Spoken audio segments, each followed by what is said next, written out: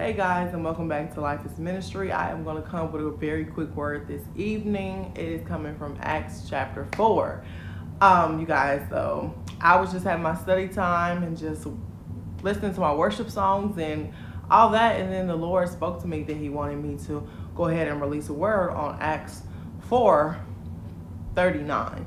So I'm sitting here looking for Acts 4:39, and I'm like, Lord, there is no Acts 4:39. So I know when God does those things, he is telling me to break it up. So he go ahead and tells me, I want you to read Acts chapter 4, and then I want you to look at 39 in the Strong Hebrews Concordance.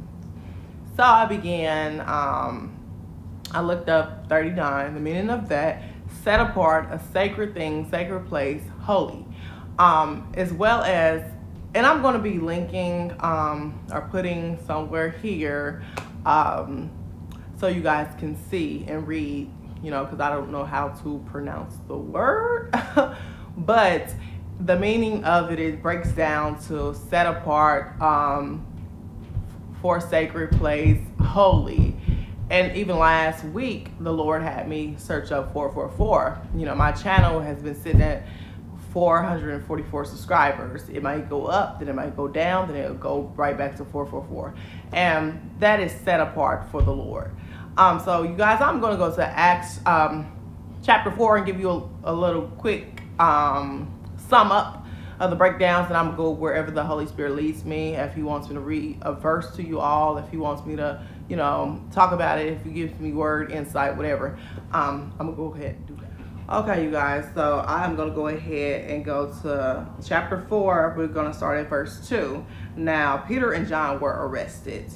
It says, being greatly disturbed, that they taught the people and preached in Jesus the resurrection from the dead.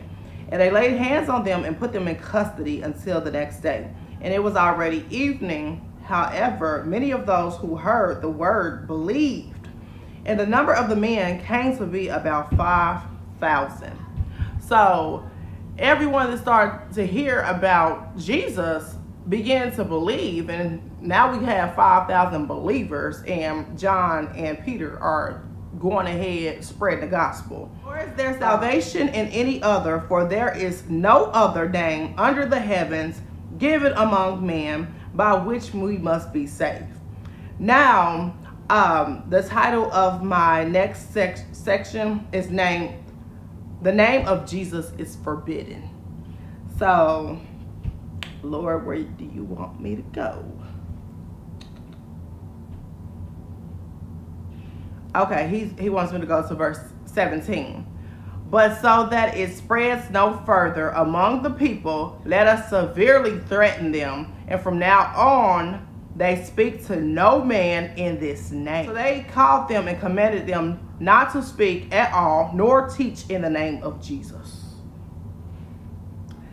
So, okay, you guys, I just want to let you know that I am reading from a study Bible. It is Spirit-Filled Life Bible, New King James Version, just to let you know. It has so much study content in it. If you guys have one and you wanted to follow along, or if you guys just wanted, to know, so you could maybe get one of your own. I'm going down to the next section. It says prayer for boldness, and I'm going to start at verse 24. So when they heard that, they raised their voice to God with one accord and said, Lord, you are God who made the heavens and earth and the seas and all that is in them. So even though they were instructed not to speak the name of Jesus, not to confess what Jesus has done, or they would, have to suffer some type of consequence. As I was saying, even though that they were threatened, they would have to suffer some harsh consequences if they spoke the name of Jesus Christ, they still consulted with God. What must we do? What must we, say? What must we speak? Because their obedience and loyalty and faithfulness was with God. So I'm going to go ahead and go to verse 30. By stretching out your hand to heal, and the signs and wonders you may have done through the name of your holy servant Jesus. And when they had prayed, the place where they were assembled together was shaken, and they were all filled with the Holy Spirit, and they spoke the words of God with boldness, sharing in all things. Now the multitudes of those who believed were of one heart and one soul. Neither of anyone said any of the things he possessed was his own. They had all things in common, and with great power the apostles gave witness to the resurrection of the Lord Jesus. So as I said before, the Lord instructs you to read the entirety of Acts chapter 4. Go ahead and do so. Because I just scammed to get the highlighted portions that the Lord wanted me to speak upon. Holy Spirit, have your way. Have your way today.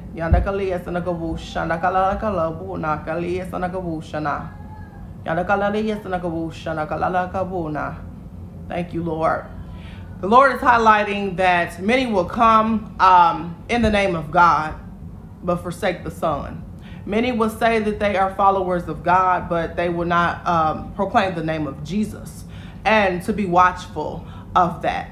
As well, for those chosen, set apart, sacred, holy ones, he wants you to collectively come together and serve as one. In these times, you know, it's going to be so many things going on. There is nothing new under the sun. That is in Ecclesiastes. So what the Lord wants you to know is how Peter and John were arrested. They the name of Jesus was forbidding. It was, you know, they were threatened.